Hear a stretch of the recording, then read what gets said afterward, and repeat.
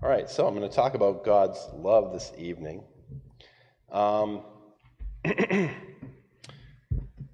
the closing prayer, if we could remember Tina and Elijah, they're driving up here.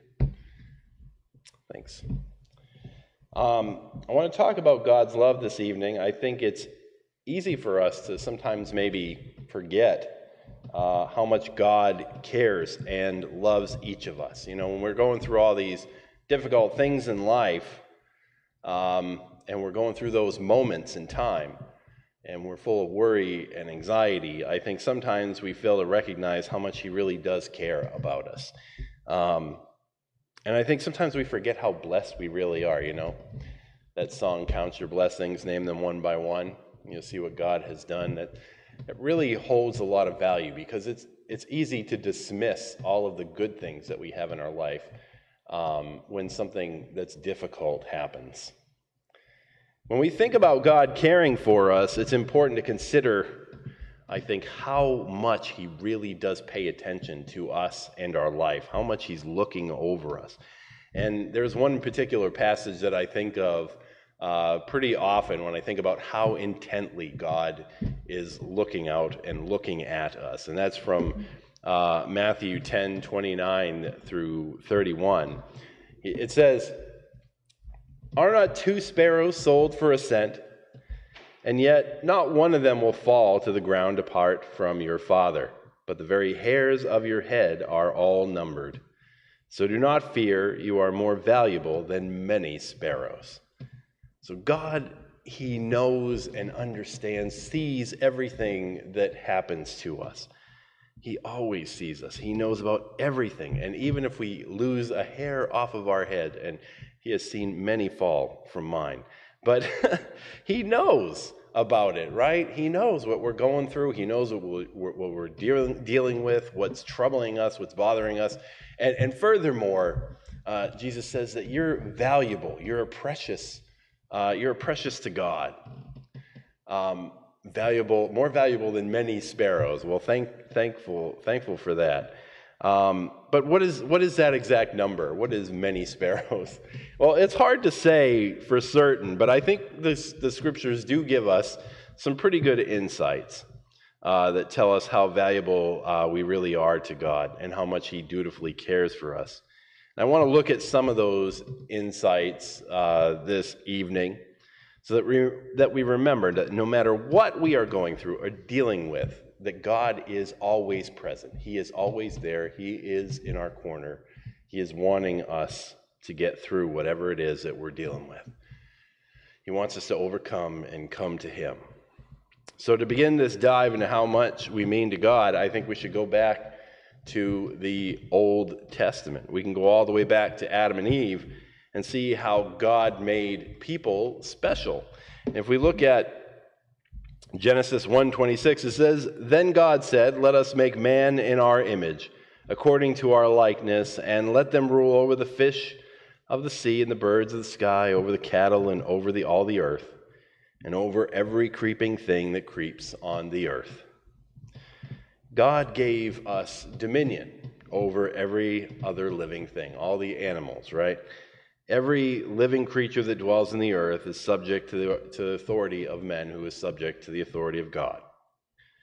Beyond just being over all these creatures, people also stand apart because they are made in the likeness, in the image of God. God made us unique. He made us special in an amazing way. We're a reflection of God's own uniqueness. Because God has blessed us and made us in His image, we have become great in the earth, right? Look at how much people have accomplished because they are made in God's image. From our great cities to our technology, to the monuments of architecture, to the beauty of art and the wonders of science, God has made humanity capable of amazing and wonderful things because of the blessings that God gives us, the blessing of being in His own image. We are anything but ordinary. God made us extraordinary, each of us, in our own particular way. We all have strengths and weaknesses, and we complement and fortify each other. We come together in amazing displays of ingenuity and accomplishment. God has made us special because he made us in his image. And that in and of itself is an amazing and wonderful blessing that he touched us with himself. I'm amazed when I think about how quickly the United States, they responded to the crisis of this last pandemic. They created a vaccine in less than a few months, and then it was ready for distribution, and three of them started to be given out within 10 months of the lockdowns and the pandemic happening and everything else. It is truly amazing, the minds and abilities that God gives us.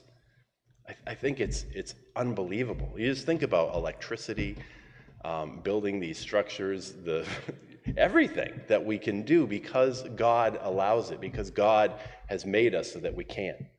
And that is a wonderful, awesome blessing. I mean, just think about it. If you were a fish, you'd be a lot more subject to all the things that were around you. Or if you're a deer, you could be eaten by something. But we're so much more than anything else. It's an amazing thing that we are blessed by God. And beyond all these things, beyond all of them, God also chose to give us free will, to choose him. He didn't make us and program us so that we would have to follow him with everything that we did. He gave us the ability to choose him and love him for ourselves. And unfortunately, a great many of us choose ourselves instead of God all too often, don't we? We often choose to enrich ourselves at the expense of others. We are greedy and hypocrites and haters and revilers, and all of us have been wicked at times in our life. We have all been selfish instead of loving people and following the example and the image of God. All of us at some point have rejected God by doing these things. The God who loves us and made us in his image. We rejected his power, his might, his majesty, and all the earth, the creator of the universe. We reject his lordship in favor of things that we desire for ourselves. Scriptures tell us that all of us, at one point or another, have rejected God. We have not loved God the way that we should. We have not shown him the care and the thought and the tenderness and the dedication that he has shown us, because God has always been faithful to us, but we have not always been faithful to him. If you look at Romans 3:10 through 12, it says, "As it is written, there is none righteous, not even one. There is none who understands. There is none who seeks for God." God always seeks for us. He knows about every hair that's on our head, doesn't he? But so many of us at some point have not sought God. All of us have turned aside together. They have become useless. There is none who does good. There is not even one. None righteous, none that understand God, none who seek for God, none, not one good. God, he lovingly created us in his image. And when given the choice of good over evil, every one of us at some point in our lives has chosen evil, has chosen the wrong thing. Every one of us has sinned, right? If we look in Romans 2, all have sinned and fall short of the glory of God. And other people may not know about our sins. Plenty of us have these secret sins, we might want to call them, ones that are not necessarily visible to people, but God knows all the same. He knows if a hair comes out of our head, he certainly knows when we're doing something that we shouldn't be doing. You would think that because we have all let God down, because we've all betrayed him and rejected him in some way, because we all failed him, that like some busted experiment, we'd just be wiped off the face of the earth, removed from existence. But he doesn't do that, does he? He preserved us. He kept us, first through Noah in a physical sense, and then later through his son, Jesus Christ. in an eternal and spiritual sense, because he loves us, he cares for us, he wants us to be around. God still loves us, and he wants us to flourish in spite of all of our betrayals and in spite of all of our failings towards him, in spite of all the times when we've made mistakes. Paul says in Romans 5:6-8, it says, "For while we were still helpless at the right time, Christ died for the ungodly. For one will hardly die for a righteous man, though perhaps for a good man someone would dare even to die. But God demonstrates his own love toward us, and that while we were yet sinners, while we yet rejected him, Christ died for us." It really is powerful when we think about how much God really does love us, in spite of all of our guilt that we carry, all of our shame, in spite of our wicked thoughts and hurtful and sinful actions, our mistakes. God, through his Son, Jesus Christ, died for us who are ungodly, the evil, the sinners of this world. So even though we were damaged and broken, Jesus came and picked up the pieces, and he put us back together, didn't he? He put us together, he renewed us, he refreshed us, and he took away our sins, allowing us to be with the Father. And God let Jesus take all of our guilt, all of our sin, all of our shame upon himself. He wiped it all away. So how much does God love us? He loves us enough to die for us, to give us another opportunity to make a right choice, to start living our lives the way that we were meant to live them, to live our lives based on the image that he put within us of himself, to live according to the image of God. You know, I do think it is amazing that God loves us, his creation, so much. We are but dust formed into men and blown into with life, right? There's not a lot to us. I think if you cook us down into our basic ingredients, we're not worth very much. And who are we compared to God who made us? Think about the difference. How good and wonderful is it to remember how much you are loved and cherished by such a powerful and amazing God, the one who created all the things around us and created the entire universe. When I think about how God formed the sun, this ball of fire that is 27 million degrees Fahrenheit, that has this gravitational pull that holds all the planets together, and that he cares about you, and he cares about every little hair on your head. Isn't that awesome? Isn't that cool? Think about what he did. He made the universe, and he knows you. He remembers you. He loves you. He made you in his image. You are special to God, every one of us. And although we sin, God loved us anyway and still sent Jesus, his Son, to die for those sins so that we could be with him, so that we could have another opportunity to succeed.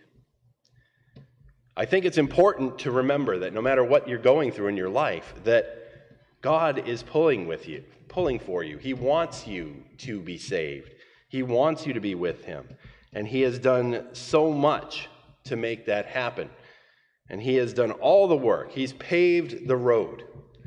And you know, it's up to us just to walk on that road. And he doesn't just make us walk alone.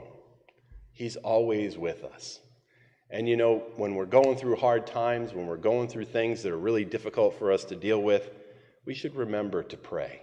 We should remember to reach out to God. You know, Peter said in 1 Peter 5:6-7, he says, "Therefore humble yourselves under the mighty hand of God, that he may exalt you at the proper time, casting all your anxiety on him, because he cares for you."